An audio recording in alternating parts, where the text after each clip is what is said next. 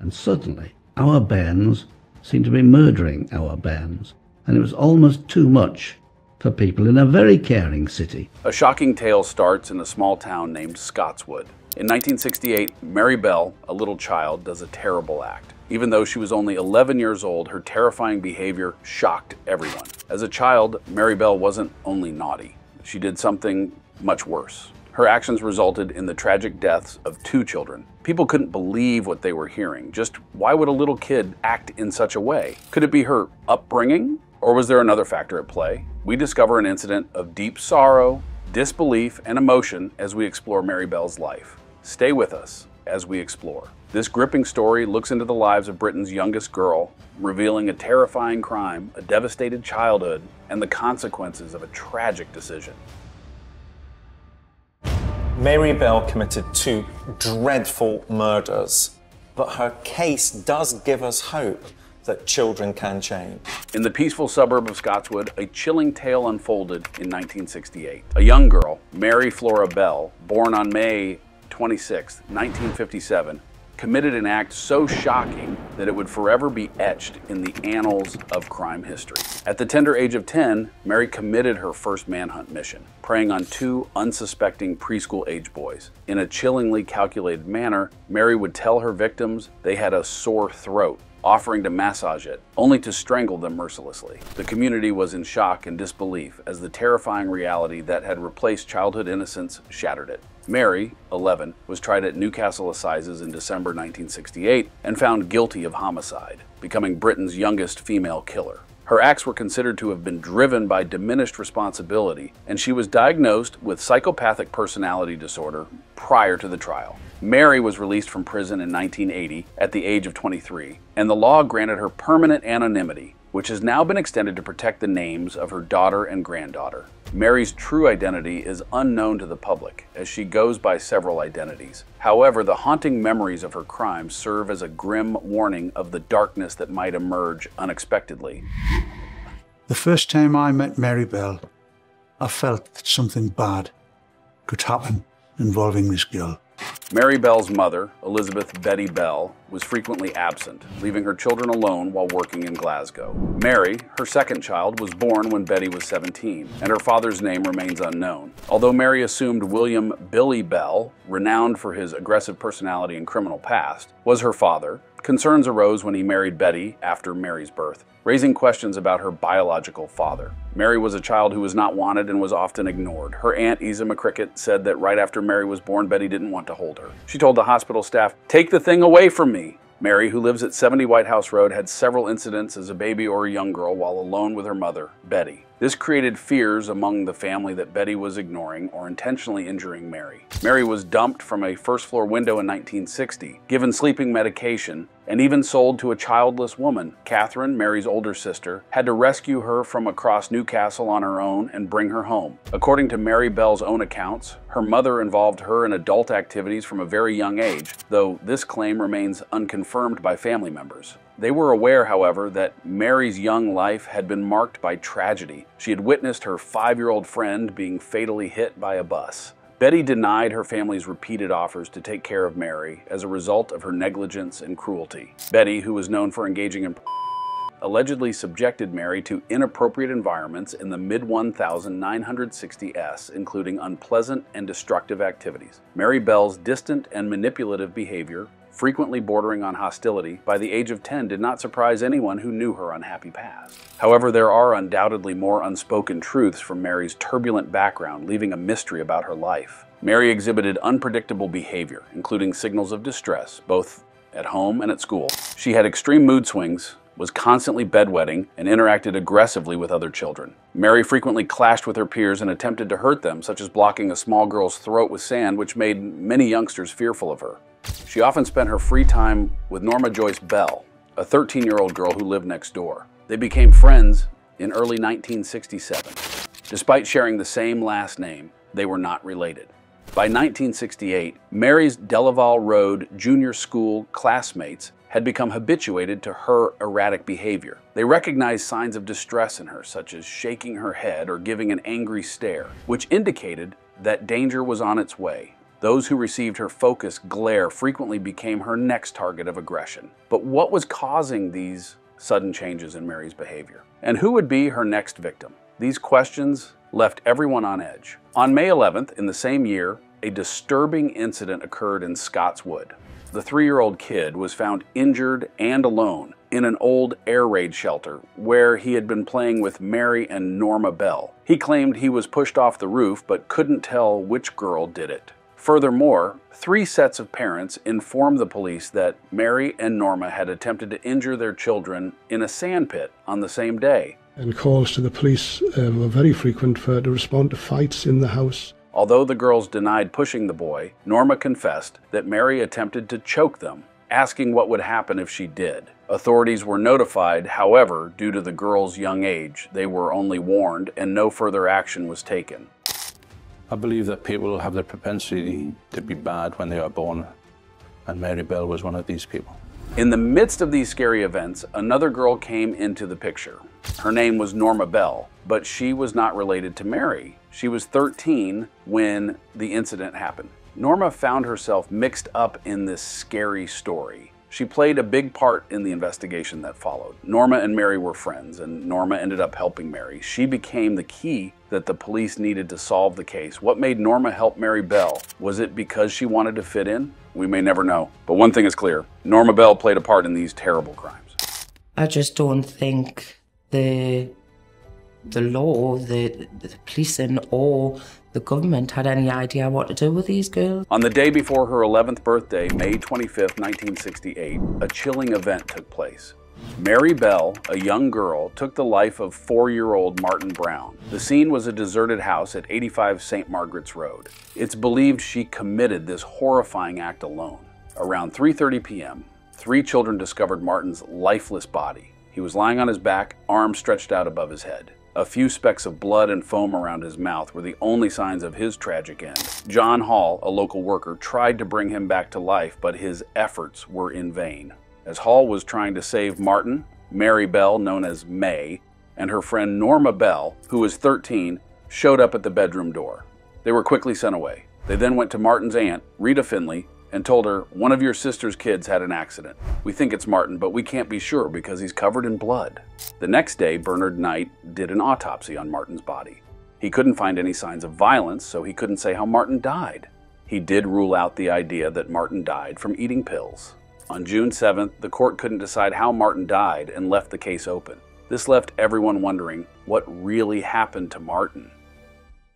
In 1968, the close-knit community of Scotswood in Newcastle was torn apart by the brutal of 2 young boys. On a fateful afternoon on July 31st, 1968, a 3-year-old boy named Brian Howe was seen for the last time. He was playing outside his house with his sibling, their pet dog, and 2 girls, Mary Bell and Norma Bell. When Brian didn't come home that afternoon, his worried family and neighbors started looking for him. Late that night at 11:10 p.m., a search party found Brian's body hidden between 2 big concrete blocks. The first policeman to reach the scene saw that someone had tried to hide Brian's body under grass and weeds. Brian's lips were blue, and there were several bruises and scratches on his neck. A pair of broken scissors were found near his feet. The coroner said that Brian had been strangled. He had been dead for about 7.5 hours before his body was found. The culprit had closed Brian's nostrils with one hand and strangled him with the other. Before Brian died, someone had hurt his legs, cut his hair, hurt his and tried to carve the letter M into his stomach. The coroner thought that another child must have caused the death of Brian because not much force was used. Strange gray and maroon fibers were found on Brian's clothes and shoes. These fibers didn't come from any clothes in Brian's house. They must have come from the culprit. This left everyone wondering who could have done such a thing. What made the killings even more shocking was that their attacker was 10-year-old Mary Bell, herself just a child. On May 25th, the day before her 11th birthday, a horrifying event took place. Mary Bell strangled 4-year-old Martin Brown in an abandoned house in Scotswood, England. She left the scene only to return with her friend Norma Bell to find that 2 local boys had already discovered the body. The police were baffled. Other than a bit of blood and saliva on Martin's face, there were no clear signs of violence. An empty bottle of painkillers found near the body led the police to assume that Martin had accidentally overdosed. They ruled his death an accident. But was it really? Days after Martin's death, Mary Bell showed up at the Browns' doorstep asking to see Martin. His mother gently told her that Martin was no longer alive, but Mary insisted she knew that and wanted to see his body. Shocked and appalled, Martin's mother shut the door on her. Soon after, Mary and her friend Norma broke into a nursery school. They left notes claiming responsibility for Martin's death and vowing to hit again. The police dismissed the notes as a sick joke. The nursery school, tired of the constant break-ins, decided to install an alarm system. But the question remains, were these just empty threats or a chilling promise of what was to come? A few nights later, Mary and Norma were found at the school. They were just hanging around outside when the police showed up, so they were let go. Meanwhile, Mary Bell was telling her classmates that she had caused the death of Martin Brown. But because she was known for making things up and showing off, no one believed her. That was until another young boy was found dead. Before she was caught, the press had started calling Bell the Tyneside Strangler. Well, 2 months after the first murder, on July 31st, Mary Bell and her friend Norma took the life of 3-year-old Brian Howe. This time, Bell did something even more horrifying. She used scissors to hurt Brian's body. When Brian's sister started looking for him, Mary and Norma offered to help. They searched the neighborhood, and Mary even pointed out the concrete blocks where Brian's body was hidden. But Norma said he wouldn't be there, and Brian's sister moved on. When Brian's body was finally found, the neighborhood was in a state of panic. Now 2 little boys were dead. The police talked to the local children, hoping someone had seen something that could help find the culprit. The police were shocked when they got the coroner's report. As Brian's blood cooled, new marks appeared on his chest. Someone had used to scratch the letter M onto his skin. There was another disturbing detail. The attack didn't seem to have been very forceful, which suggested that the cause of Brian's death might have been a child.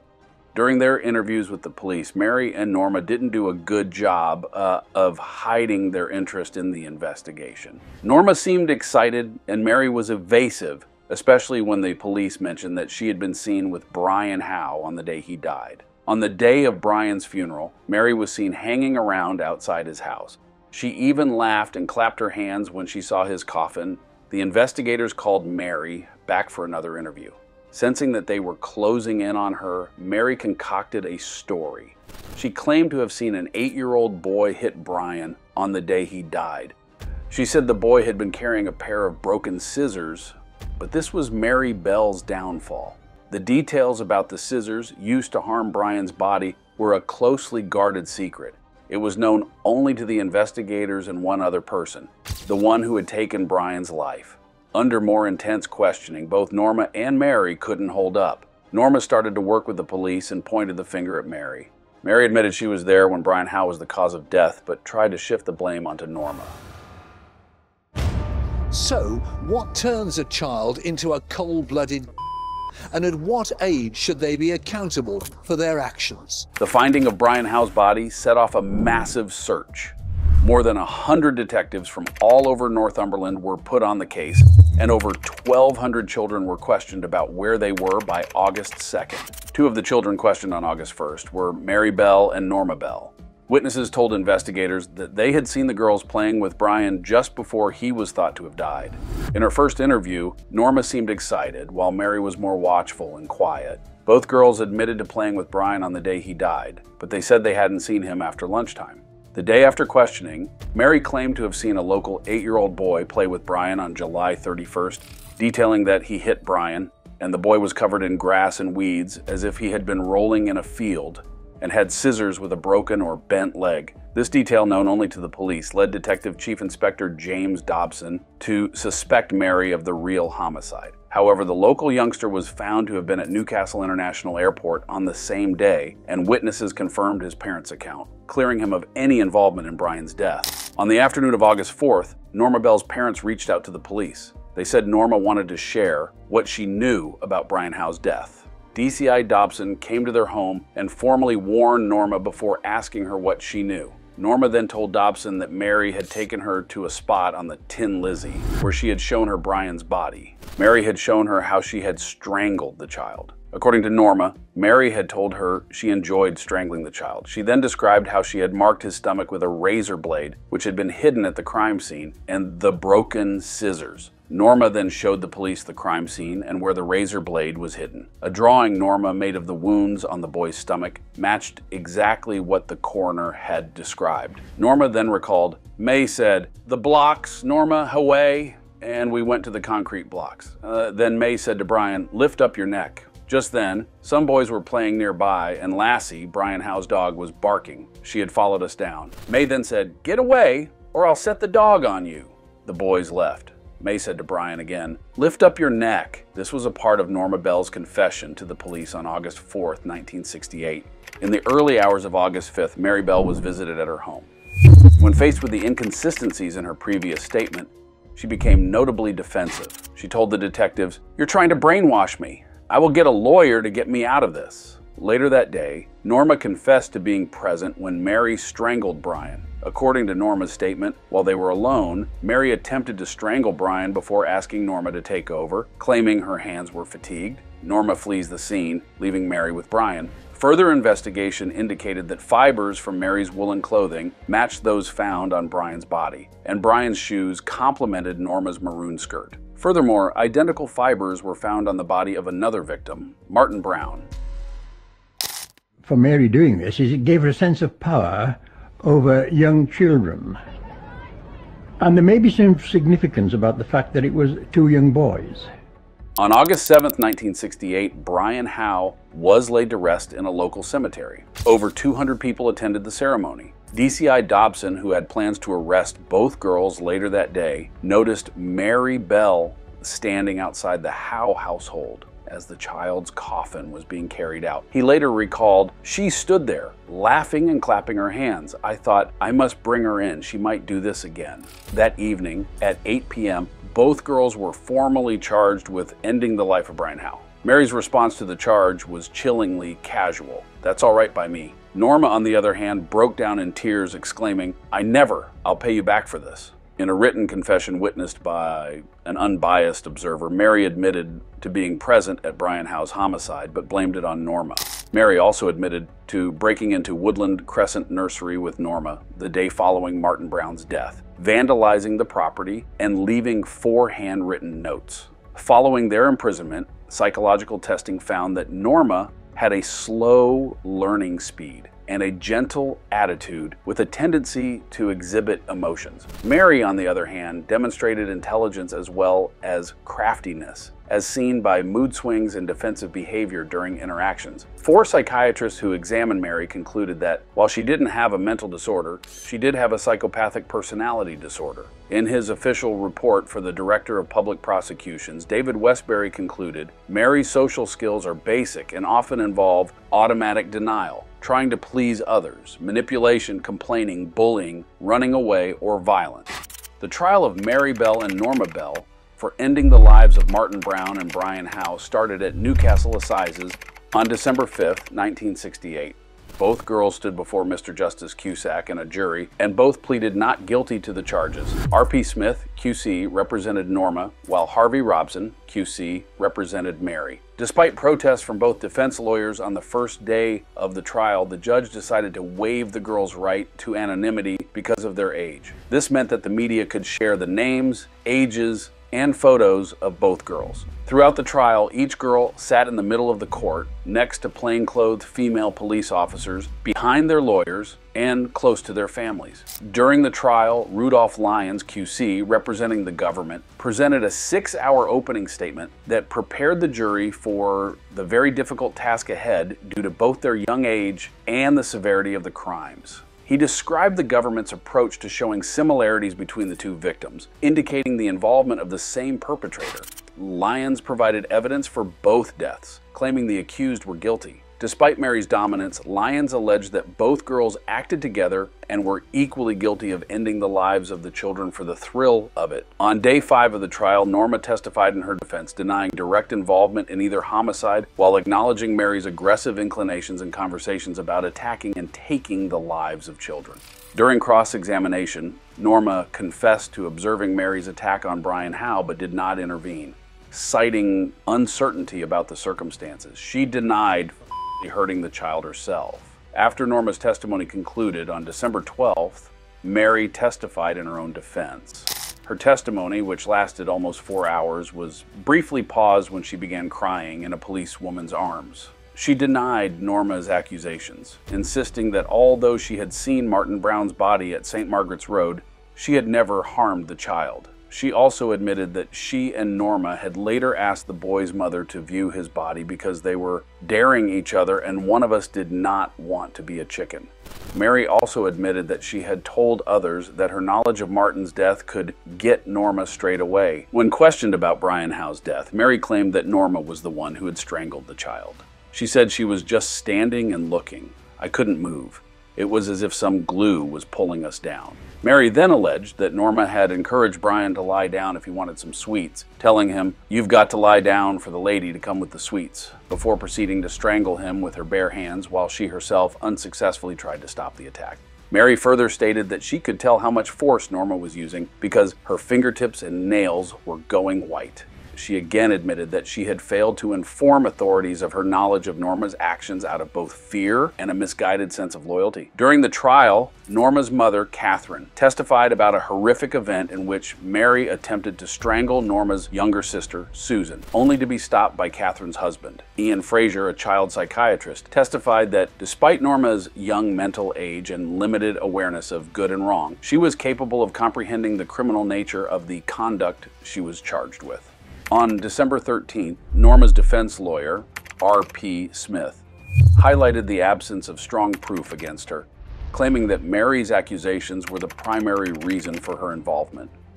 Smith encouraged the jury to keep their emotions separate and not hold both girls accountable for the actions of one another, emphasizing the necessity of fairness in their deliberations. During his closing argument for Mary, Harvey Robson described her problematic upbringing, unstable family, and the blurred surroundings between the real and the imaginary in her mind. He referenced the testimony of David Westbury, a defense witness who diagnosed Mary with a major personality problem caused by delayed mental development influenced by hereditary and environmental factors. Robson highlighted the messages left by both girls after Martin Brown's death, implying that they were the result of childlike fantasies rather than deliberate actions. He said that Mary's notes were meant to draw attention rather than indicate any criminal intent. In his closing declaration, Rudolph Lyons characterized the case as macabre and grotesque, depicting Mary as the more dominant despite her youth exerting a strong influence over Norma, whom he described as having below average intelligence. Lyons focused on Mary's lies to the police and lack of remorse, emphasizing her clever personality. The trial lasted 9 days, and the jury deliberated for more than 3 hours before providing their verdict. Mary was cleared for ending 2 lives, but found guilty of murder due to her reduced involvement in both sons' deaths. Norma was relieved when she was cleared of all charges, while Mary broke down in tears. In sentencing, Mr. Justice Cusack labeled Bell as a dangerous individual, stating she posed a very grave risk to other children, and that measures must be taken to protect the public from her. She was sentenced to be detained at Her Majesty's pleasure, effectively an indefinite sentence of imprisonment. At the time of Bell's manslaughter convictions, she was just 11 years and 6 months old, making her Britain's youngest female murderer, a record that still stands today. Mary Bell was initially imprisoned in a Durham jail home before being transferred to a second remand home in South Norwood. She was then sent to the Red Bank Secure Facility, where she claimed to have been violated by a staff member and other inmates since she was 13 years old. She was sent to a secure wing of HM Prison Style in Cheshire in November 1973 when she was 16 years old. She unsuccessfully requested release and indicated her dissatisfaction with the transfer. Mary Bell was sent to Moore Court Open Prison in June 1976 when she enrolled in a secretarial course. 15 months later, in September 1977, Bell and Annette Priest made global headlines when they escaped from the open jail. They spent several days in Blackpool with 2 males, visiting amusement parks and staying at local hotels. Bell went by the nickname Mary Robinson at this time and colored her hair blonde to hide herself. On September 13th, Bell was apprehended at one of the men's residences in Derbyshire and subsequently returned to prison. Her escape resulted in a 28-day suspension of jail privileges. The following day, there's an incident involving a girl, a 7-year-old girl called Pauline Watson. In June 1979, the Home Office made a decision that would change Mary Bell's life. They decided to move her to HM Prison Askham Grange, an open category prison in the village of Askham Richard. The goal was to prepare her for her eventual release into society, which was planned for the following year. Starting in November 1979, Bell began working first as a secretary, then as a waitress at a cafe in York Minster under supervision guidelines. This was all part of the plan to prepare her for her eventual release. Mary Bell was freed from HM Prison Askham Grange in May 1980, aged 23, after serving nearly 11 and a half years in prison. She was given a new identity, allowing her to start a new life in another area of the country. Bell emphasized her desire to have a normal life and asked to be left alone. 4 years later, on May 25, 1984, Bell gave birth to her only daughter. Her daughter was unaware of her mother's past until 1998, when reporters found them in a resort town on the Sussex coast, where they had been living for nearly 18 months. Undercover officers transferred Bell and her 14-year-old daughter to a safe house, and then to another region of the United Kingdom to ensure their safety. There have been rumors that Bell has returned to Tyneside several times in the years following her release. It's also rumored that she lived in this location for a while. The right to anonymity granted to Bell's daughter following her birth was originally only extended until she reached the age of 18. However, on May 21, 2003, Bell won a high court battle to have her own anonymity and that of her daughter extended for life. This order was approved by Dame Elizabeth Butler Sloss, president of the Family Division, and was later updated to include Bell's granddaughter, who was referred to as Z. The order also prohibits the divulging of any aspects of their lives that may identify them. In 1998, Bell collaborated with author Gita Sarani to provide an account of her life before and after her crimes for Sarani's 1998 book, Cries Unheard: The Story of Mary Bell. In this book, Bell details the torture she suffered as a child at the hands of her mother, whom she describes as a dominatrix, and she alleges several of her mother's clients. Others interviewed include relatives, friends, and professionals who knew her before, during, and after her imprisonment. Bell's current whereabouts are unknown and remain protected by the 2003 High Court order. According to Sarani, Bell does not claim she was wrongly convicted and freely admits that the torture she suffered as a child does not excuse her crimes. The chilling tale of Mary Bell comes to a close, but the questions remain. What led a young girl to commit such horrifying acts? Could anything have been done to prevent this tragedy? And what does this case teach us about the nature of evil? Is it born or is it made? Hit that subscribe button for more thrilling stories.